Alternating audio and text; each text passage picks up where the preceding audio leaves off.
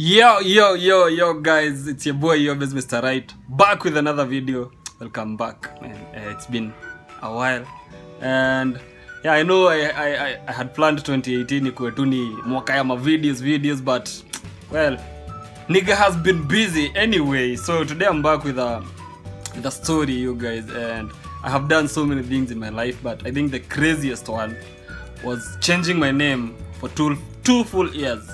And well, nikiwa primo, we went to a lot of primary schools because my dad used to move like kila time. So I went to 12 primary schools peke yake, from class 1 to class 8, but that's a story for another day. And well, my official name is Yobes Madhai Maina. And well, you'd think it's a cool name, but hiyo jina ya pili Madhai, in every school I went, like kila place, like I met these kids who used to, there was a song,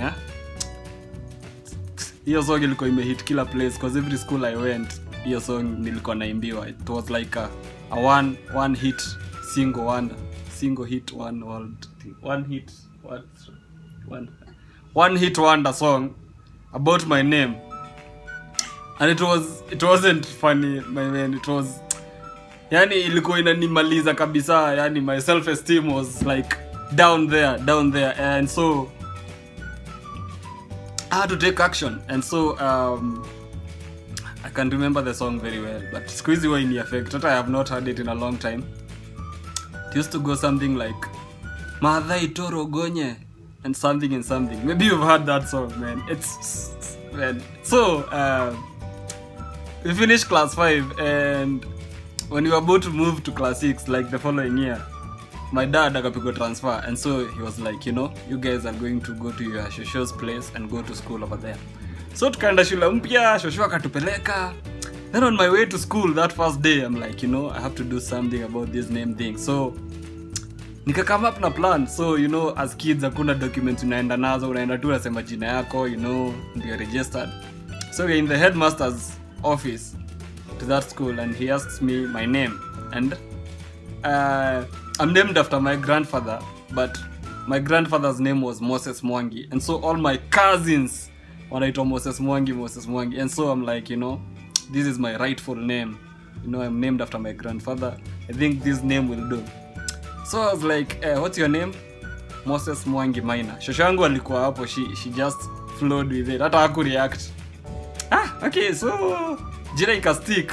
Man, I think ilikuwa hard to adapt, because that same day kuna model come class, and he's like, where is Moses Mwangi? I'm just sitting in class wondering where nani anaitwa.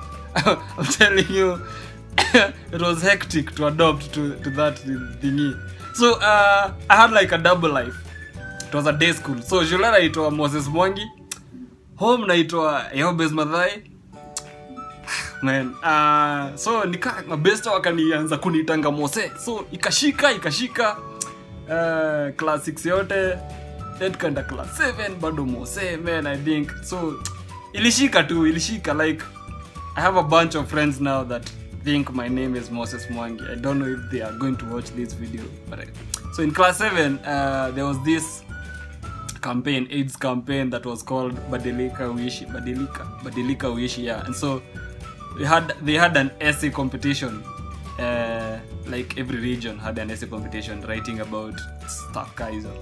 And so only the class 8s people were doing it in that school. And so for some reason I was good at English, so my English teacher said, so you take part in this. And so I wrote the essay, and after a few months I wrote and forgot about it. After a few months they come to our school, and they give, every participant was given certificates, nini.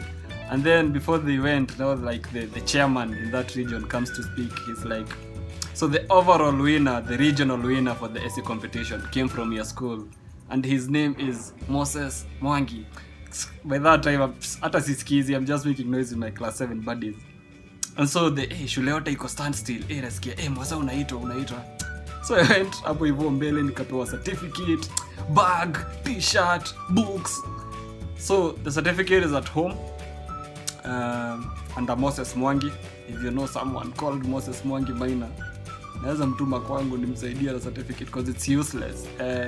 And Anyway, tulitoka hiyo shule after class 7, I went to another school and I embraced my name. Hiyo shule nilienda ni ya Wameru, so hakuwa anajua hiyo ngoma. Hiyo ngoma ni ya Kikuyu. So I went back to my name, Yobes Madhai. Man, I love my name so much right now, and if I would go back, singe change, I think my name is unique. Yeah, I love my name. So yeah, that is it for today. I thought I would give you guys a story, and yeah, what is that one crazy thing that you've ever done and maybe you regret it or don't? Just drop it in the comment section below. Na tukipatana usiniite Mose, sitaitika. My name is Yobes, and yeah, thank you guys. If you are new to this channel, make sure you subscribe before leaving, and yep, see you around, people. Bye, peace.